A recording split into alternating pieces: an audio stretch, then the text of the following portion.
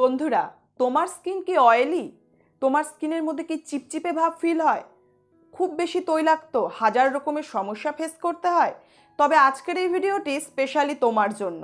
কারণ আজকের এই ভিডিওতে আমি ডিটেইলসে আলোচনা করব অয়েলি স্কিন আসলে কী ধরনের হয় আর অয়েলি স্কিনের সঠিকভাবে যত্ন নেওয়ার পদ্ধতি। আজকের এই ভিডিওটি দেখার পর তুমি তোমার অয়েলি স্কিনের থেকে ছুটকারা পেতে পারো এবং পেয়ে যেতে পারো normally glowing skin. So keep watching. Hello বন্ধুরা, আমি পূজা আর তোমরা দেখছো পূজা এসকে টিভি। বন্ধুরা, আজকে আমি স্কিন টাইপ নিয়ে কথা বলতে চলেছি। সাধারণত 5 ধরনের স্কিন আমরা দেখতে পাই: normal skin, oily skin, dry skin, combination skin আর সেনসিটিভ স্কিন। এবার তোমার স্কিন কী ধরনের সেটা বুঝতে চাইলে আমার চ্যানেলে এর আগেই একটা ভিডিও রয়েছে, ডেসক্রিপশন বক্সে আমি লিঙ্ক দিয়ে দেব, তোমরা দেখে নেবে। তোমরা বুঝতে পারবে তোমার স্কিন আসলে কী ধরনের। আর যারা ইতিমধ্যে জানো তোমার স্কিন কী ধরনের, তবে তো কোনো কথাই নেই।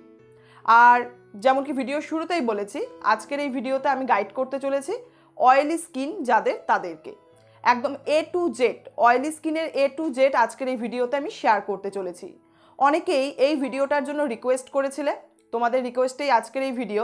কে কে রিকোয়েস্ট করেছিলে তারা যদি এই মুহূর্তে ভিডিওটি দেখছো আমাকে কমেন্ট করে একটু জানাবে। So let's start. বন্ধুরা, আমাদের ত্বকের মধ্যে এক ধরনের গ্রন্থি রয়েছে যাকে আমরা বলি সিবেশিয়াস গ্রন্থি। এই গ্রন্থি সাধারণত তেল বা সিবাম ক্ষরণ করে, যেটা আমাদের ত্বকের ময়েশ্চার ব্যালেন্সটাকে ঠিকঠাক রাখে। ত্বকের ওপর একটা আলাদা প্রোটেক্টিভ লেয়ার তৈরি করে, যে কারণে আমাদের ত্বক অনেক বেশি স্মুথ আর চকচকে মনে হয়। এবার অনেকের ক্ষেত্রে এই সিবেসিয়াস গ্রন্থিটা এত বেশি অ্যাক্টিভ হয়ে যায় যে তাদের স্বাভাবিকের থেকে বেশি তেল ক্ষরণ হতে থাকে। তখনই তোমার ত্বকটা অনেক বেশি চিপচিপে মনে হয়, অনেক বেশি তৈলাক্ত মনে হয়। সাধারণত এই সমস্যাটা যাদের রয়েছে তাদের স্কিনকে অয়েলি স্কিন বলা হয়। আর এইভাবে যখন অতিরিক্ত মাত্রায় তেল বা সিবাম ক্ষরণ হতে থাকে, তখন বেশি পরিমাণে ডার্টকে অ্যাট্রাক্ট করে তোমার ত্বকের মধ্যে, যে কারণে নোংরা তোমার ত্বকে বসে গিয়ে ব্ল্যাক হেডস, হোয়াইট হেডসে পরিণত হয়। কখনো কখনো এটা অ্যাকনি বা পিম্পলের রূপ নেয়। সাধারণত দেখা যায় যাদের স্কিন অয়েলি তাদের স্কিনে পিম্পলসের সমস্যা কম বেশি লেগেই থাকে। পাশাপাশি তাদের স্কিনের মধ্যে খুব অল্পতেই ব্রণ বেরিয়ে যায়। তোমরা লক্ষ্য করে দেখবে আমাদের এই টি জোনটা, কপাল আর নাকের এই সমস্ত এলাকা বেশি ঘামে, কারো কারো ক্ষেত্রে পুরোটা মুখই ঘামতে থাকে। সাধারণত আমাদের অয়েল প্রডিউসিং গ্ল্যান্ড বা সিবেসিয়াস গ্রন্থি এই সমস্ত জায়গায় অনেক বেশি অ্যাক্টিভ থাকে। তাই যখন তেল ক্ষরণ হতে শুরু করে এই সমস্ত জায়গায় এবং কপালটা বেশি তৈলাক্ত হয়ে যায়, এই সমস্ত জায়গা দিয়ে বেশি তেল ক্ষরণ হতে থাকে। কারো কারো ক্ষেত্রে এই সমস্যাটা গোটা মুখেই দেখা দেয়। আর তখন তুমি দেখতে পাবে সাধারণত পিম্পলস এই জায়গাগুলোতেই কিন্তু বেশি ওঠে। কি ঠিক বলেছি তো? আমারও কিন্তু যখনই পিম্পলস বেরিয়ে যায় এই সমস্ত জায়গাতেই পিম্পলসটা বেরিয়ে যায়।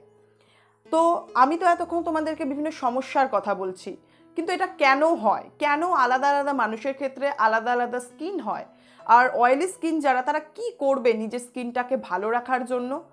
কি করে তোমরা অয়েলি স্কিনকে নর্মাল স্কিনে ট্রান্সফার করবে?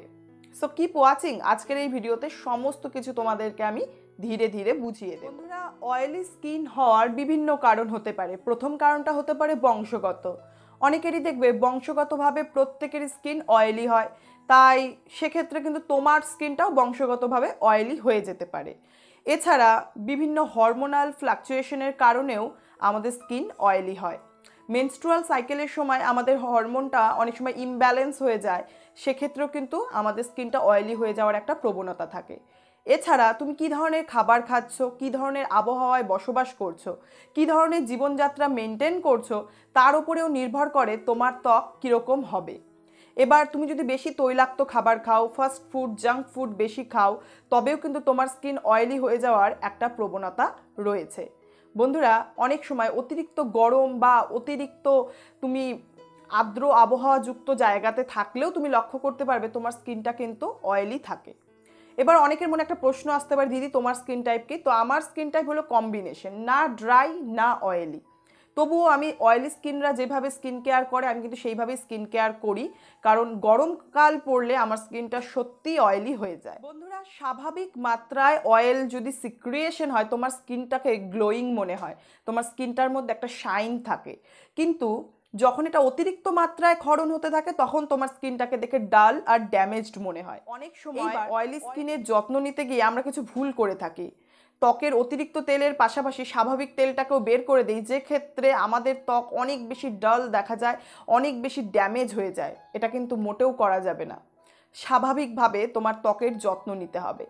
তাই আসো এখন আলোচনা করি কিভাবে তুমি তোমার ত্বকে প্রপার কেয়ার করতে পারো। আলফা হাইড্রক্সাইল অ্যাসিড, বিটা হাইড্রক্সাইল অ্যাসিড অথবা হাইলুরোনিক অ্যাসিড যুক্ত তুমি বিভিন্ন ফেস ওয়াশ কিন্তু বেছে নিতে পারো। অথবা তুমি যদি হার্বাল কোনো ওয়েতে যাও, মুলতানি মাটি আর বেসন মিশিয়ে ঘরোয়া উপায়ে তুমি তোমার ফেসটাকে দিনে 2 বার ক্লিন করতে পারো। এভাবে আমার বলা পদ্ধতি অনুযায়ী তুমি যদি ফেসটাকে ক্লিন করো, তোমার ফেস কিন্তু অয়েল ফ্রি থাকবে আর অতিরিক্ত তেলও তৈরি হবে। এবারে আমি দেব টিপ নাম্বার 2। এক্ষেত্রে মনে রাখবে, অনেকেরই ধারণা আমাদের স্কিন তো অয়েলি, এমনিতেই এত বেশি তেল তেলে থাকে, আমাদের ময়শ্চারাইজারের কোনো প্রয়োজন নেই। এটা ভুল ধারণা। তোমাদের মৃদু কোনো ময়শ্চারাইজার ব্যবহার করা প্রয়োজন, অয়েল ফ্রি ময়শ্চারাইজার ব্যবহার করা প্রয়োজন। স্পেশালি এখন মার্কেটে প্রচুর ভালো ভালো ময়শ্চারাইজার পাওয়া যায় যেগুলো oil free, specially for oily skin. এই ধরনের ময়শ্চারাইজার তুমি ব্যবহার করবে। আমি সাজেস্ট করব জেল বেসড, অ্যালোভেরা জেল, এই ধরনের জেল বেসড যে ময়শ্চারাইজারগুলো আছে, বা লোশন বেসড ময়শ্চারাইজার, খুবই মৃদু, পাতলা, হালকা, এই ধরনের ময়শ্চারাইজার তুমি ব্যবহার করতে পারো। মোটেও ভারী থিক কোনো ময়শ্চারাইজার ব্যবহার করতে যেও না, তবে তোমার ত্বকটাকে আরও বেশি ডাল মনে হবে। ম্যাট জাতীয় কোনো ময়শ্চারাইজার ব্যবহার করতে পারো, যেটা তোমার ত্বকটাকে হালকা করে ময়শ্চারাইজডও রাখবে এবং অতিরিক্ত তৈলভাব কিন্তু সৃষ্টি করবে। যারা আমার ভিডিও নিয়মিত দেখো, আমি বরাবর তোমাদেরকে বলেছি টোনার ব্যবহার করার কথা। খুব ভালো কথা। এবার টোনারটা কী ধরনের হওয়া উচিত? যদি তোমার স্কিন অয়েলি হয়ে থাকে, তুমি যদি অ্যালকোহল বেসড টোনার সবসময় ব্যবহার করো, তবে তোমার ত্বকের অতিরিক্ত তেলের পাশাপাশি ভালো তেল, যেটা তোমার ত্বকের ভালো করতে পারে, সেই তেলটাকেও বাইরে বের করে দেবে। নিয়মিত অ্যালকোহল বেসড টোনার ব্যবহার করার আমি পুরোপুরি বিরোধী। কারণ অ্যালকোহল বেসড টোনারের মধ্যে অ্যাস্ট্রিনজেন্ট প্রপার্টিস থাকে, যেটা আমাদের ত্বকের জন্য ভালো নয়। সেক্ষেত্রে তুমি কি করতে পারো? আমি বলবো তুমি টোনার ব্যবহার করবে না। যাদের প্রচণ্ড অয়েলি স্কিন তারা টোনারটাকে স্কিপ করে যেতে পারো। অথবা তুমি যদি ভাবো না দিদি আমি টোনার ব্যবহার করতে চাই, তবে পিওর গোলাপ জল, 100% খাঁটি গোলাপ জল তুমি টোনার হিসেবে ব্যবহার করো। শুধু অয়েলি স্কিন কেন, যে কোনো স্কিন টাইপ হোক, তোমার অ্যালোভেরা টোনার অথবা রোজ ওয়াটার, এই দুটোর থেকে বেটার কিছু হতে পারে না। ইভেন আমিও এই দুটোই ব্যবহার করি। হয় রোজ ওয়াটার আমার 1 নাম্বার চয়েসে থাকে, 2 নম্বরে অ্যালোভেরা টোনার, যে কোনো টোনার যার মধ্যে অ্যালোভেরা রয়েছে। আর আমি ইনগ্রিডিয়েন্টস লিস্টটা চেক করি, সেখানে যেন কোনো ধরনের কোনো অ্যালকোহল বা অ্যাস্ট্রিনজেন্ট জাতীয় প্রপার্টিস না থাকে। এখানে একটা কথা বলা দরকার, রোজ ওয়াটারের মধ্যে মৃদু অ্যাস্ট্রিনজেন্ট রয়েছে, যেটা সম্পূর্ণ ন্যাচারাল, তোমার ত্বকের কোনো ক্ষতি করবে না, বরং তোমার ত্বকের মধ্যে একটা গোলাপি আভা দেবে। সো যাদের অয়েলি স্কিন তারা টোনারকে স্কিপ করে যাও, অথবা খুব যদি ব্যবহার করতে ইচ্ছে করে অ্যালোভেরা বেসড অথবা রোজ ওয়াটার ব্যবহার করো। এখন বন্ধুরা আমি কথা বলবো, তুমি দিনের বেলা যখন বাইরে পা রাখবে বা তুমি বাড়িতেই থাকো, রান্না করো, যাই করো, তোমাকে সানস্ক্রিন লাগাতেই হবে। এবার যাদের অয়েলি স্কিন তারা সানস্ক্রিন লাগাতেই চায় না। সাধারণত মার্কেটে যত ধরনের সানস্ক্রিন অ্যাভেলেবেল, বেশিরভাগই চিপচিপে ধরনের, অয়েলি ধরনের সানস্ক্রিন হয়। আর ওই সমস্ত সানস্ক্রিন ব্যবহার করলে তোমার ত্বকটাকে আরও বেশি অয়েলি লাগে। আর এই গরমকালে রীতিমতো তোমার ত্বক থেকে তেল বেরোচ্ছে, সানস্ক্রিন তৈলাক্ত, আবার তুমি ঘামতে শুরু করবে, খুবই বাজে ব্যাপার হয়। এই ভয়ে তুমি সানস্ক্রিন লাগানোই বাদ দাও। ইভেন আমিও মাঝে মধ্যে তাই করতাম, কিন্তু এখন আমি বুঝতে পেরেছি যেহেতু তোমার অয়েলি স্কিন, তোমার ম্যাট সানস্ক্রিন অথবা জেল বেসড সানস্ক্রিন ব্যবহার করা উচিত। পার্সোনালি আমি ম্যাট সানস্ক্রিন অ্যাপ্লাই করা পছন্দ করি না, আমি জেল বেসড সানস্ক্রিন ব্যবহার করি। বা এর চেয়েও একটা বেটার অপশন আমার কাছে রয়েছে, তুমি পাউডার সানস্ক্রিন অ্যাপ্লাই করতে পারো। পাউডার সানস্ক্রিন অ্যাপ্লাই করলে কোনো ধরনের ক্রিমের চিপচিপে ভাবও তোমার ফেসে থাকবে না, পাশাপাশি তোমার ত্বকটাকে অনেকক্ষণ ম্যাট মনে হবে, অয়েলি ভাবটাও কিন্তু কন্ট্রোল হবে। সো তুমি কিন্তু ব্যবহার করতে পারো পাউডার বেসড সানস্ক্রিন। আর সানস্ক্রিন ব্যবহার করার কথা ভুলবে না, আমি এটা বলতে বলতে কোনোদিনও ক্লান্ত হব না। Sunscreen must. তুমি যদি আর কোনো কিছু না করো, নর্মালি জল দিয়ে ফেসটাকে ক্লিন করো, তবুও সানস্ক্রিন ব্যবহার করবে, কারণ সূর্যের রশ্মি আমাদের ত্বকের ভীষণ ক্ষতি করে, খুব ক্ষতি করে আমাদের ত্বকের লেয়ার অবধি গিয়ে আমাদের ত্বকটাকে কালো করে তোলে, মেচতা, বিভিন্ন ধরনের মার্কস ফেলে দেয় ত্বকের মধ্যে, কালো করে দেয় আমাদের ত্বকটাকে। সানস্ক্রিন আমাদের ত্বকের আপার লেয়ারটাকে প্রোটেকশন দেয় সূর্যের আলট্রাভায়োলেট রে থেকে। সানস্ক্রিন নিয়ে একটা ডিটেইলসে ভিডিও আমি আপলোড করেছি 2 দিন আগে, ওই ভিডিওটি তোমরা দেখবে। ওই ভিডিওতে আমি ধীরে ধীরে সমস্ত কিছু বুঝিয়েছি, সানস্ক্রিন কিভাবে তুমি বেছে নেবে, কোন সানস্ক্রিন তোমার জন্য ভালো হবে, সানস্ক্রিন মানে কি, কিভাবে ব্যবহার করতে হয়, সব জানিয়েছি। অবশ্যই দেখবে ওই ভিডিওটি। আর সানস্ক্রিন মাস্ট ব্যবহার করতেই হবে, তুমি আর কিছু করো না করো, সানস্ক্রিন তোমাকে ব্যবহার করতেই হবে। এবারে বন্ধুরা, যেহেতু তোমার অয়েলি স্কিন, তোমার ফেসে পিম্পলস রয়েছে, তোমার ফেসে ব্ল্যাক হেডসের সমস্যা তো অবশ্যই রয়েছে। ইভেন আমি এত যত্ন করি তারপরেও আমার নাকের এই সমস্ত জায়গায় ব্ল্যাক হেডস রয়েছে।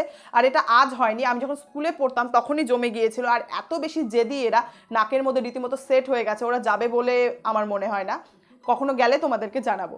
যাই হোক, তোমাকে স্ক্রাব করতে হবে। তার মানে এই নয় যে তুমি তোমার ফেসের গ্রেসিনেস, ডালনেস দূর করার জন্য ডেইলি স্ক্রাব করবে। অতিরিক্ত স্ক্রাব করলেও তোমার ত্বক থেকে তেলটা বেরিয়ে যাবে, তখন সেই জায়গায় নতুন করে তেল প্রোডাকশন হবে, আর রুক্ষ শুষ্ক হয়ে যাওয়ার একটা প্রবণতা থাকবে তোমার ত্বকে।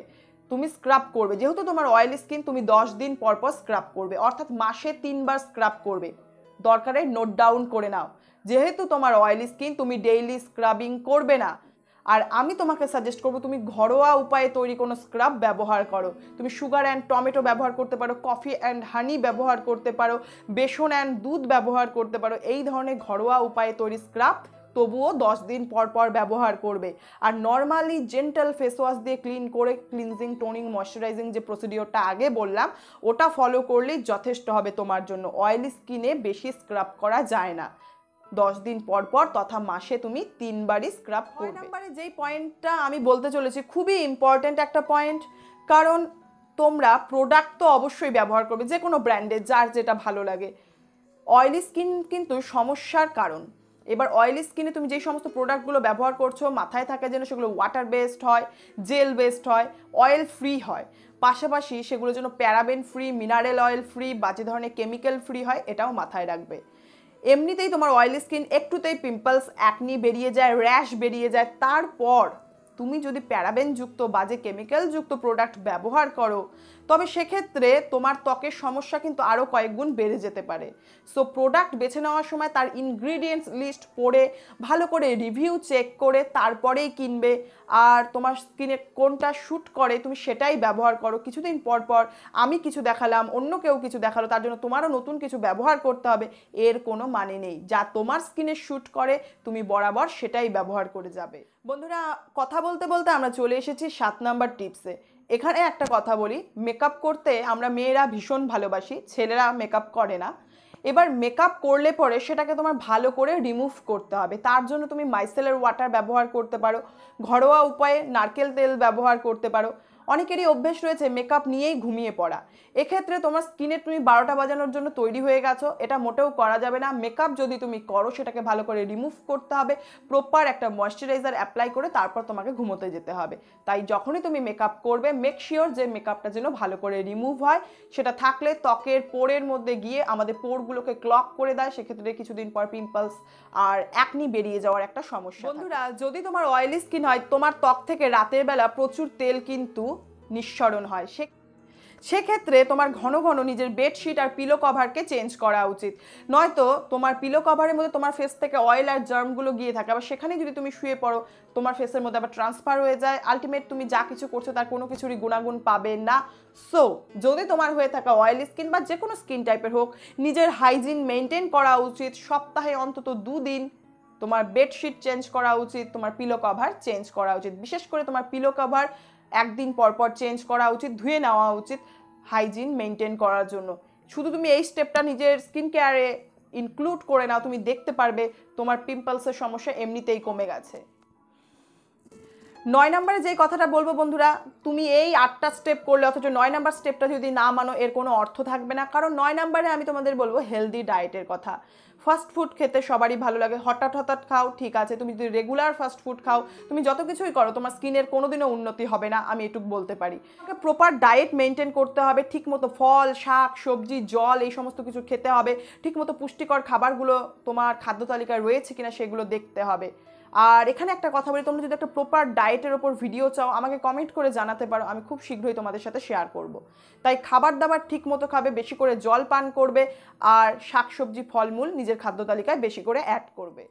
আর বন্ধুরা, এত কিছু করার পরেও তোমার যদি মনে হয় যে না তুমি তোমার স্কিনের থেকে ছুটকারা পাচ্ছ না, সেক্ষেত্রে আমি তোমাকে বলতে পারি তুমি একটু ডক্টর দেখিয়ে মেডিকেটেড বিভিন্ন ক্রিম রয়েছে, রেটিনল যুক্ত ক্রিম রয়েছে, সেই সমস্ত কিছু ব্যবহার করতে পারো। পার্সোনালি আমার স্কিনে মাঝে খুব সমস্যা হয়ে গিয়েছিল, আমি তারপর মেডিকেটেড প্রোডাক্ট মানে ডক্টর দেখিয়ে ডার্মাটোলজিক্যালি টেস্টেড কিছু প্রোডাক্ট ব্যবহার করেছি এবং বিলিভ মি গাইজ, আমার স্কিনের দিন দিন এত বেশি উন্নতি হয়েছে যে সবাই জিজ্ঞেস করছে আমি কি ব্যবহার করছি।